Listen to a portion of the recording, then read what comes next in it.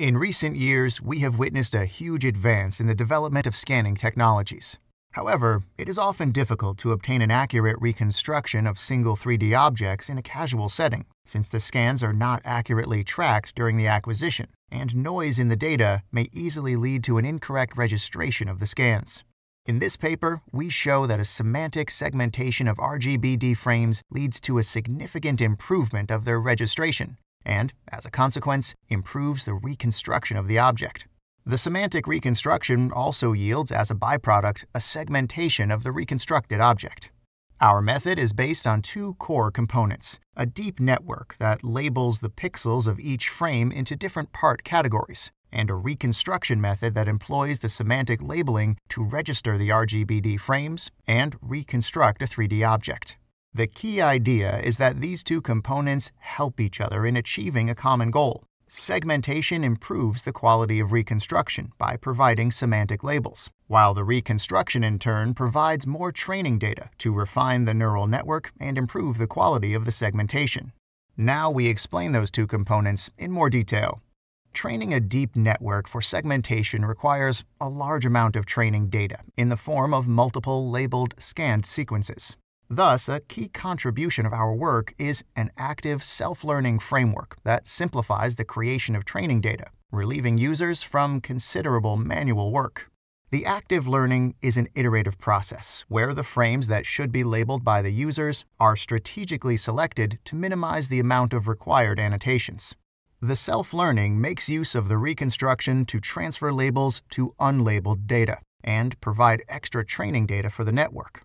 More specifically, for each sequence, we compare the labeling predicted for the frame by the network to the labeling obtained by projecting the labels fused and refined on the reconstructed model. For each pair of labeling on the same frame, we check the percentage of pixels with consistent label. We consider a labeling to be of high consistency if the percentage is larger than 80%. Here is another pair of labeling with low consistency. A sequence is considered to be of high confidence if it does not contain any subsequence longer than 30 frames, with all of the frames being of low consistency. Frames from high-confidence sequences are uniformly sampled and fed to the framework for fine-tuning, which constitutes what we call a self-learning process. For a low-confidence sequence with one or more low-consistent subsequences, the active learning is conducted by selecting frames more from those subsequences and asking users to annotate these additional frames.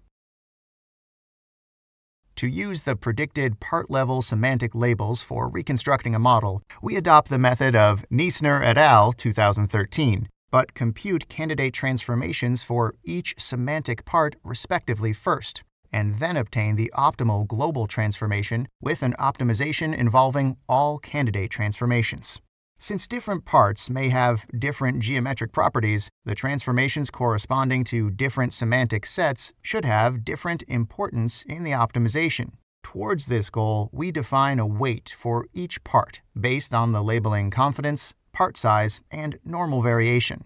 Once the object is reconstructed, we remove the background and keep only the object voxels, and further use the graph cuts method to smooth the labeling of the object voxels. After background removal and label refinement, we map the fused voxel labels back to the input frames for confidence estimation to select frames for the active self-learning.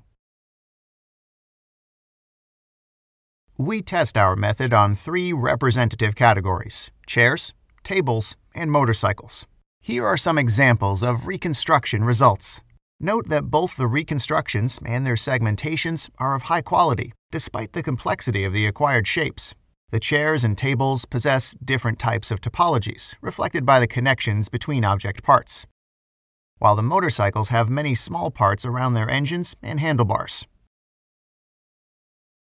Here we show example labeling results on some testing frames from those three classes, and we can see that the segmentations have high accuracy.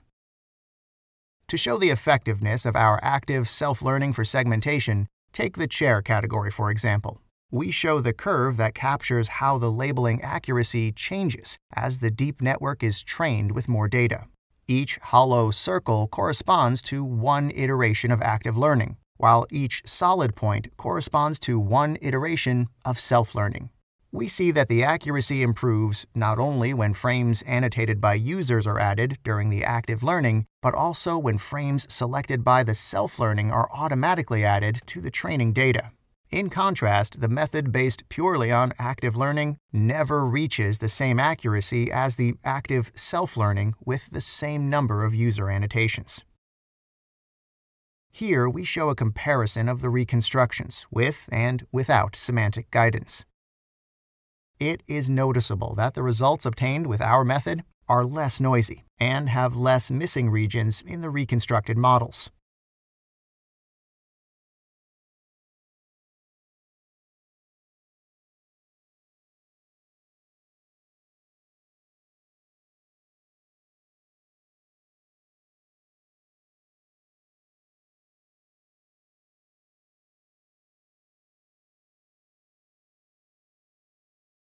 For more results and evaluation, please refer to the paper.